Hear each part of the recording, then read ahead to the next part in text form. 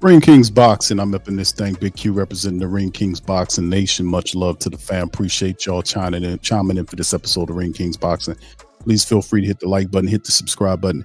By all means, feel free to share the show on your social media feed. Boots Ennis. Now we know about Boots Ennis matching up and signing with Eddie Hearn, and an opportunity to kind of boost his career a little further.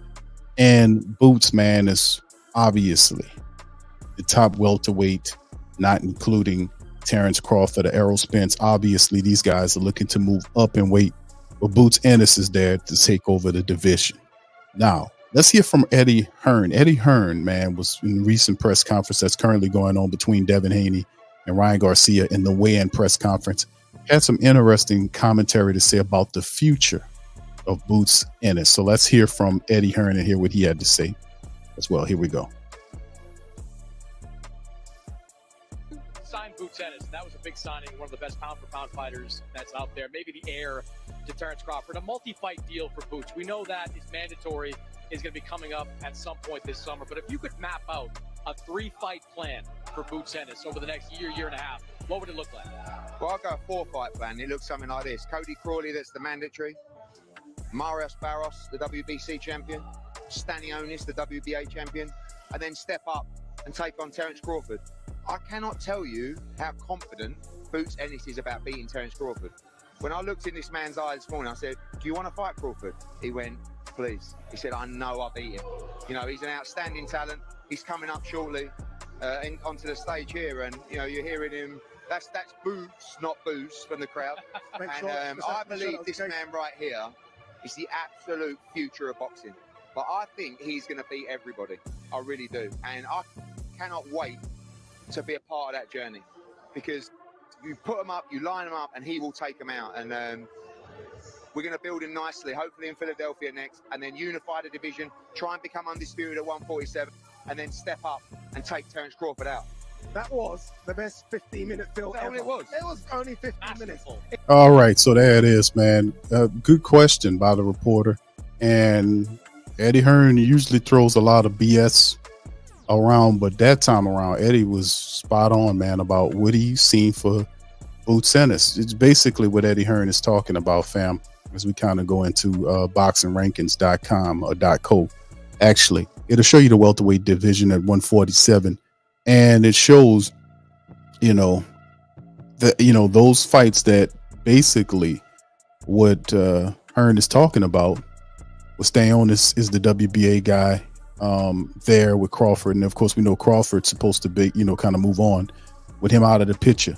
Barrios with the WBC, Stanionis with the WBA, and then of course him beating those guys, and then moving up to take on Terence Crawford, who has the WBO situation. So Cody Crowley is the first name he mentioned, who is the mandatory challenger for Boots Ennis's belt. So getting him out of the way, his mandatory out of the way, and then moving toward unification.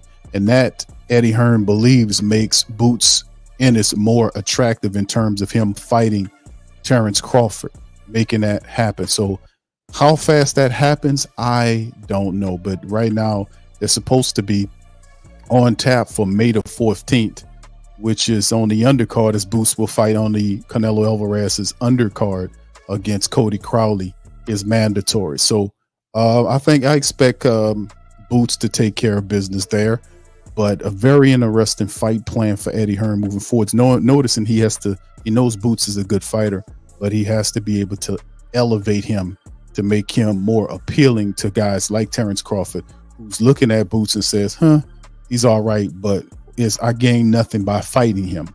Well, if he has all the belts and he's challenging you, that is also something to be kind of look at. Makes things look a little differently.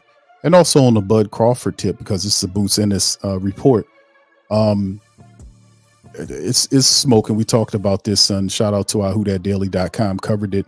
Our articles, Oscar Cabrera and Arthur Rooks, our writers, they talked about the potential matchup with Terence Crawford. Could it be a Boots situation when we have Saudi Arabia get involved? Want Terence Crawford to be involved in boxing over there? Who would be his fight? That's still being worked upon. But man, shout out to Saudi Arabia, man.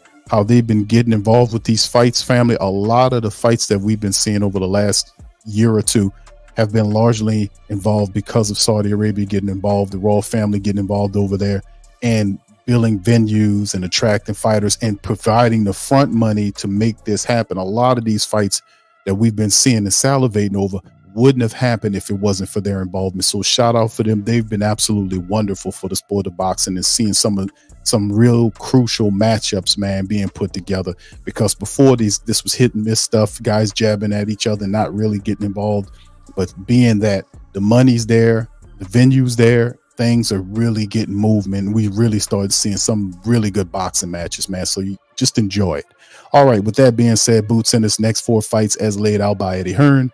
And what do you guys think about that? What do you think about Boots Ennis dominating the welterweight division? Put your comments in the section below and let me know how you feel. All right, with that being said, I'm out of here. I'm Big Q representing the Ring Kings Boxing Nation. Shout out and rest in peace to my partner, Eddie Too Mean Johnson. Y'all please feel free to hit the like button, hit the subscribe button. By all means, feel free to share the show on your social media feed. And if you're on Twitter, give us a retweet. Shout out to you guys, and we'll holler at you next time. Much love and peace.